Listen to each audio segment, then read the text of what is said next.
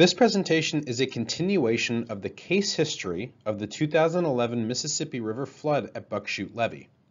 The first part of the case history examined the flood event and evaluated the factors that made backward erosion piping more likely and less likely to occur. This portion of the case history will examine the intervention activities that were performed at Chute and evaluate their effectiveness at the prevention of levee breach due to BEP. During the presentation, we will identify the key factors that were important in reducing the likelihood of failure of the levee and apply those same factors as indicators to guide judgment when assigning more and less likely factors and assessing the likelihood of unsuccessful intervention occurring at another structure. The first portion of the presentation will summarize past performance issues that have been observed at Chute, followed by a summary of the BEP factors discussed during the previous case history presentation. A summary of the specific flood fighting efforts performed at Chute during the 2011 event will follow, along with an evaluation of their effectiveness. And finally, the more and less likely factors for BEP will be examined one more time, this time with intervention included to see how the balance of factors is affected. First, a quick reintroduction of the project area and a summary of past performance at the levee. Chute is located along the main stem levee system of the Mississippi River and Tributaries Project, 16 miles northwest of Vicksburg, Mississippi. The mainline levee was constructed between Eagle Pass and Eagle Lake, two channel deposits associated with the Mississippi River. As stated in the first case history presentation, Chute is considered one of the weakest areas along the MR&T due to poor performance during previous flood events. Two potential backward erosion piping locations were examined in the first presentation, the northern area and the southern area. A more in-depth discussion of past performance issues in these areas is needed to provide context into the thought processes that led to the 2011 flood fighting efforts. In the northern area, the history of poor performance was less tied to the amount of observed performance issues and was instead more significantly focused on the severity of the single issue that was encountered. This section of levee had experienced a differential head load greater than 20 feet several times prior without any indications of seepage or sand boils landside of the levee toe before 2008. In 2008, the river elevation crested at approximately 107 feet, while the elevation of Eagle Lake was 77.64 feet, resulting in a differential flood load of 29 feet. This was the new highest load to date experienced by the embankment, although it should be noted that very little records exist for prior historical floods. At the time of the 2008 event, no performance problems were observed in the area. In February of 2010, a local landowner discovered several voids on the land side of the levee that were observed to be as much as 20 feet wide and 10 feet deep. Although no performance problems were observed at the time of the flood, Vicksburg District personnel believe that these voids may have formed unobserved during the 2008 event. Later in 2010, the levee was exposed to a flood load of approximately 21 feet, which is 8 feet less than the 2008 event and less differential loading than had been experienced several times prior to 1997 and 2005.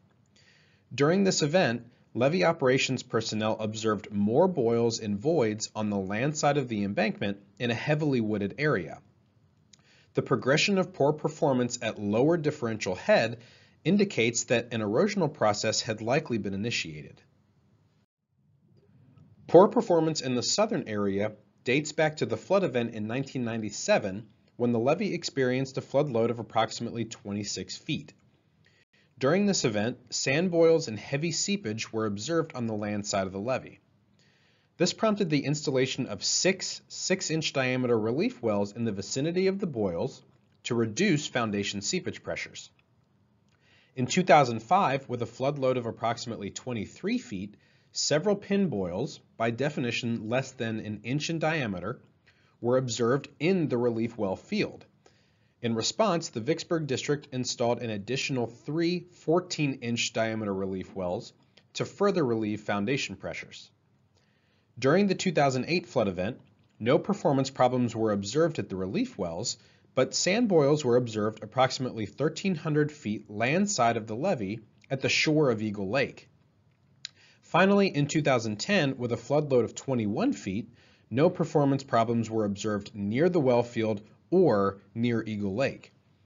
So contrary to the northern area, which saw performance degradation with time, the relief wells in the southern area seem to have provided adequate seepage pressure reduction to prevent poor performance in the immediate vicinity. The remainder of the presentation will focus on the flood fighting efforts performed during the 2011 Mississippi River flood and their effectiveness to prevent backward erosion piping. At Buck Chute, the river reached elevation 112.9 feet, which exceeded the previous high water level observed during the 1927 flood. With Eagle Lake at its normal level of approximately 78 feet, this resulted in a differential flood loading of 34.9 feet, greater than any flood load experienced by the embankment. Following the discovery of the extensive sand boils and voids in 2010, a fast-tracked geotechnical investigation and design effort for construction of seepage mitigation measures at the levee was initiated. In March 2011, before the permanent measure could be designed and built, the Mississippi rose to 98.95 feet, which resulted in a differential loading of 21 feet, which was comparable to what was experienced in 2010. At this point, the boils discovered in 2010 were reactivated, and sediment was observed to be flowing out of them. With the river projected to rise to a level that would produce an additional 15 feet of flood load, the decision was made to implement emergency measures to combat foundation seepage.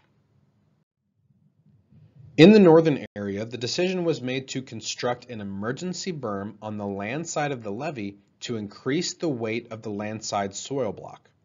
The berm consisted of a perimeter clay dike with the interior filled with a minimum of 3 feet of clean sand capped with 2 feet of clay. The exterior of the berm was covered with a 10-foot wide and 2-foot thick layer of stone, with the toe of the berm having an elevation of 85 feet, 5 feet above the original ground surface. Another major intervention action undertaken was a manipulation of the water level of Eagle Lake. Eagle Lake was formed back in the 1860s when it was cut off from the main Mississippi River channel. Throughout its history, it has been an unregulated lake with the water surface elevation rising and falling during flood events due to backwater flooding from the Yazoo River. Prior to 1973, the fluctuating lake elevation allowed for water to inundate the Buck Chute levee landside toe during high water events, effectively reducing the head differential experienced by the embankment. Around 1973, the Muddy Bayou control structure was constructed as a fish and wildlife mitigation feature for the Yazoo Basin project to prevent agricultural runoff from the neighboring Steel Bayou from entering Eagle Lake. After construction of the control structure, the elevation of Eagle Lake became regulated with a dedicated water control plan that keeps the elevation relatively constant. This resulted in two consequences. The first is that the lack of elevation rise in the lake prevents the inundation of the Buck Chute landside toe, increasing the differential head experienced by the levee during flood events. The second consequence is that since flooding of the lake is no longer a regular occurrence, residential and commercial development centered around recreation has occurred along the lake shoreline.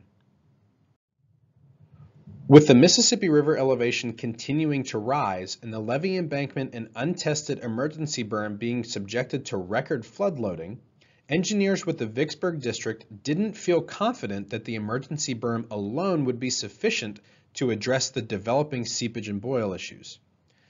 Geotechnical engineers advised that a combination of berm and landside water load would be necessary to adequately fight the underseepage forces that would be present during the flood.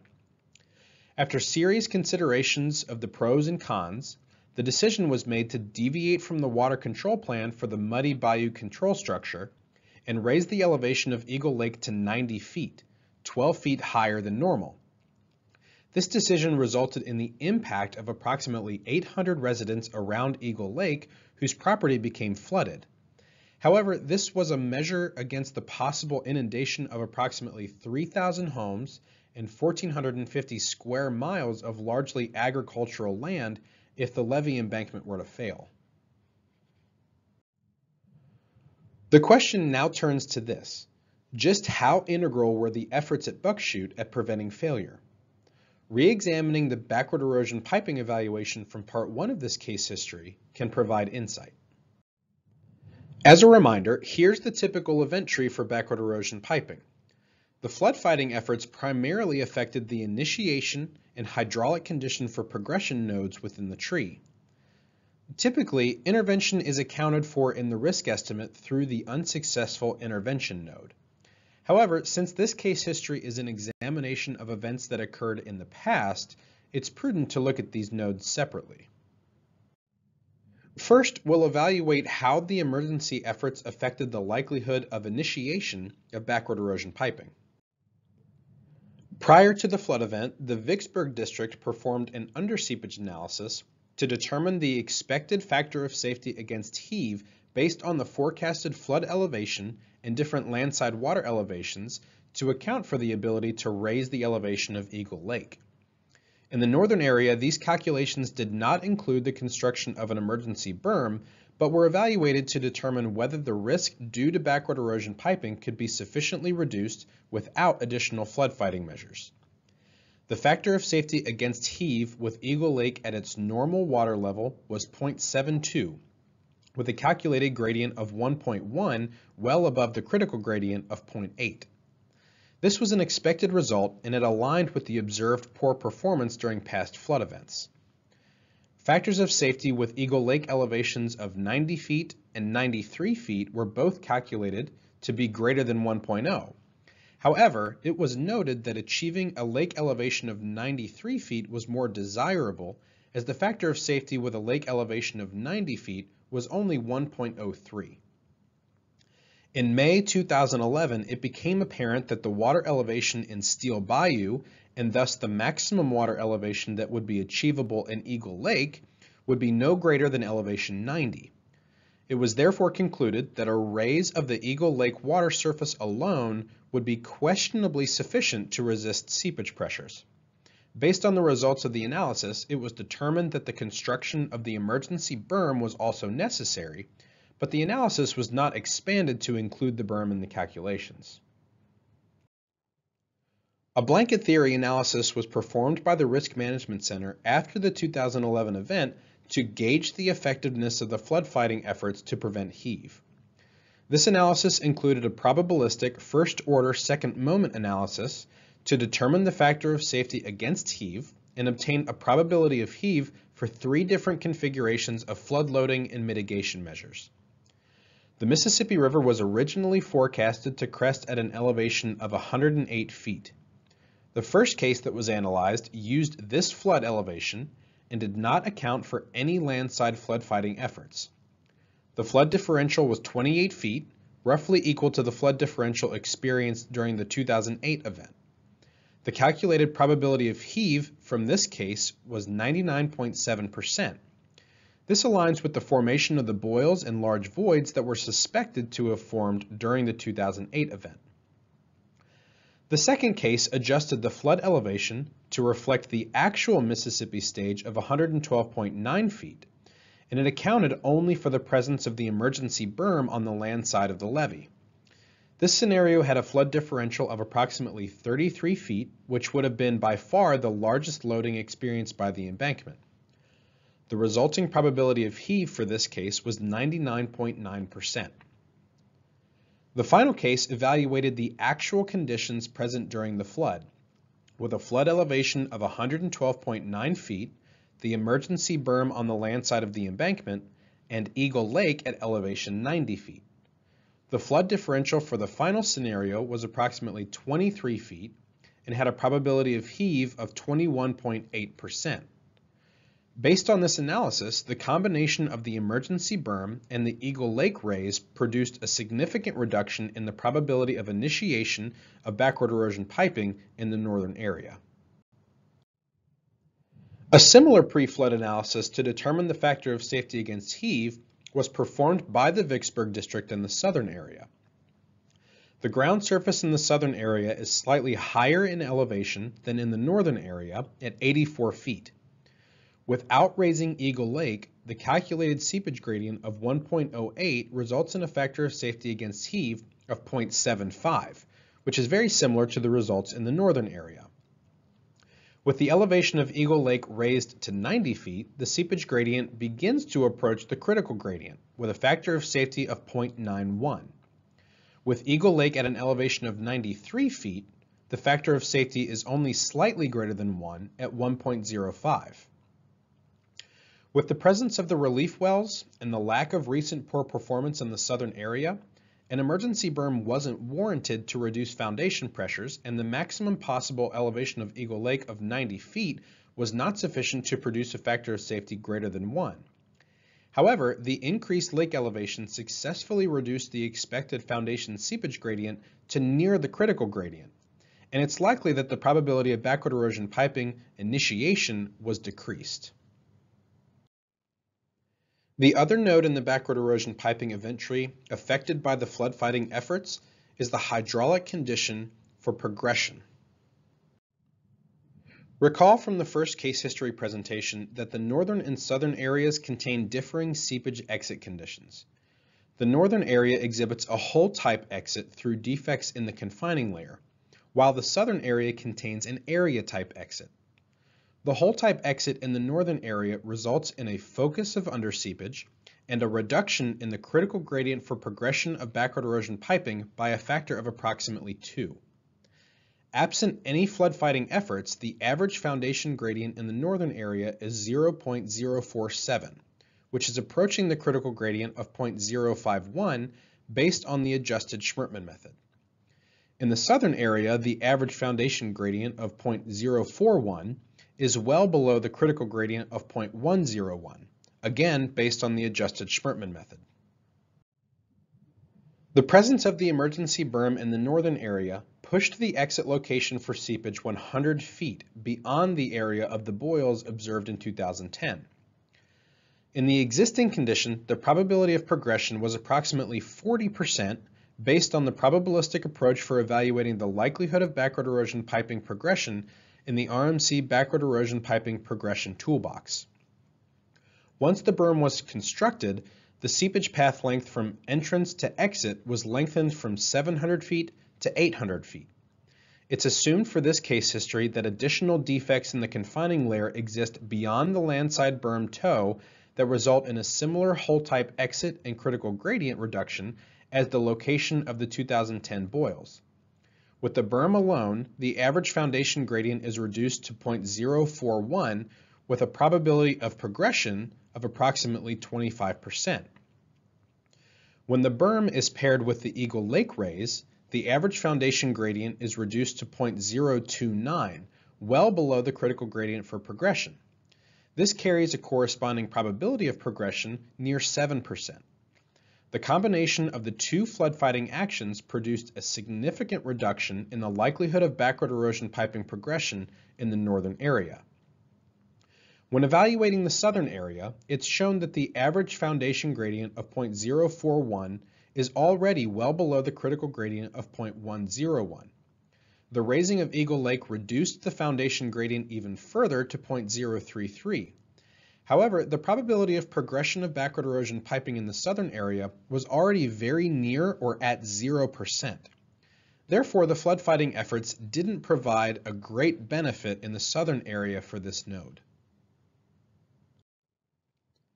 After evaluating the effectiveness of flood fighting efforts at Buckchute for the initiation and hydraulic condition for progression nodes, the more and less likely factors for backward erosion piping can be re-examined to see how the balance of factors was influenced. In the northern area, the flood fighting efforts result in two new, less likely factors related to initiation and progression of BEP. The emergency berm and increased elevation of Eagle Lake reduced uplift and the differential hydraulic head experienced by the embankment, and also reduced the average gradient in the foundation by extending the seepage path. The likelihood of initiation has changed from a near certainty to unlikely, and the likelihood of progression has changed from neutral to between unlikely and very unlikely. Additionally, the original more likely factor related to the hydraulic condition for progression of BEP has been eliminated. Overall, it can be reasonably concluded that the intervention efforts dramatically reduced the likelihood and likely prevented major damage of the embankment or breach from backward erosion piping in the northern area. In the southern area, the flood fighting efforts bolster two of the existing less likely factors related to BEP. The increased elevation of Eagle Lake increased the factor of safety against heave at the seepage exit location and reduced the average gradient in the foundation further below the critical horizontal gradient for progression of BEP. While perhaps less effective than in the northern area, the intervention efforts undertaken had an effect on the likelihood of BEP in the southern area. Based on the comparison of these factors with and without considering the flood fighting and intervention efforts undertaken during the 2011 Mississippi River flood, it's likely that near failure or failure of the levee embankment was prevented.